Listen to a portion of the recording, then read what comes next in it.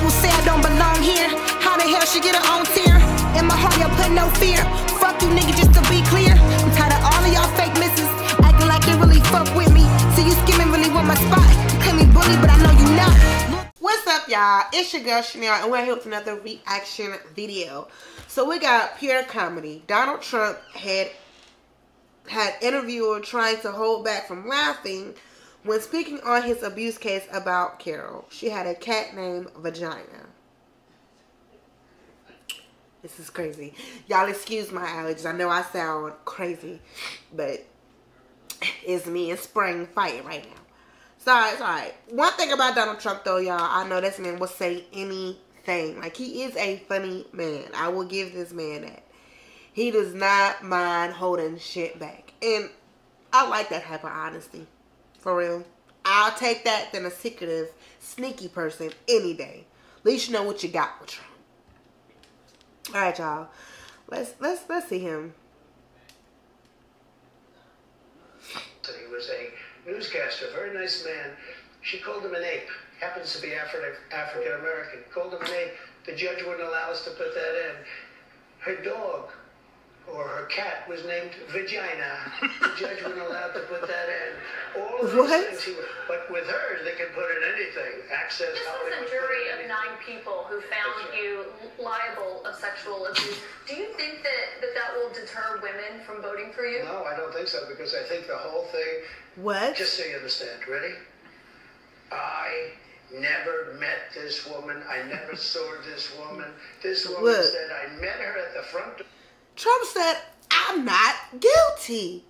What more do you want? I don't know this lady. I don't know her. I never met her. I don't know why she is coming for me. Okay? And they convicted me. Look, I don't know. Bergdorf Goodrich, I rarely go into, other than for a couple of charities. I met her in the front door.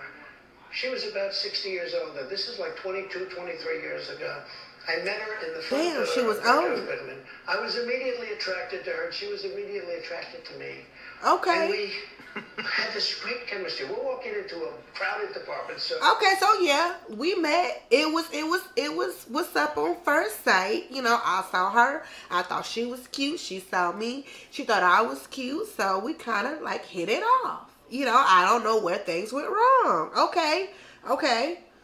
We had this great chemistry, and a few minutes later, we end up in a room, a dressing room. Y'all end up in there. That's what happened, Trump. Y'all was feeling each other, and y'all just ended up in the room, huh? Just, oops, you in here too? I'm in here too. What we doing? Right near the cash register. And then she found out there were locks on the door. So she said, I found one that was open. She found one. She learned this at trial. She found one that was open. What kind of a woman meets somebody and brings them up, and within minutes you're playing hanky-panky in the dressing room, okay? Oh, look, see, this is why I would say Trump is going to say what he's going to say. I feel it. I'm the same way. He's like, look, we hit it off. We hit it off so good that, you know, we did, you know, she was flirting with me. She was flirting with me. I need y'all to understand this. I don't know if she was married then or not. John Johnson. I feel sorry for you, John Johnson. Mr. President, Think of it.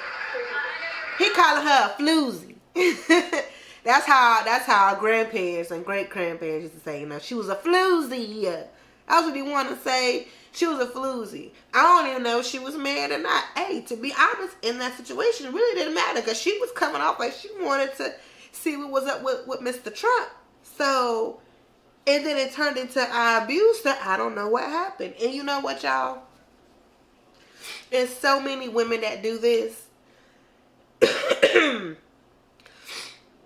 And it's sad. I am so sorry that this happened to men out there. To all your men out there who's been falsely accused of some stuff, I am so sorry. I can't even speak for these women, you know.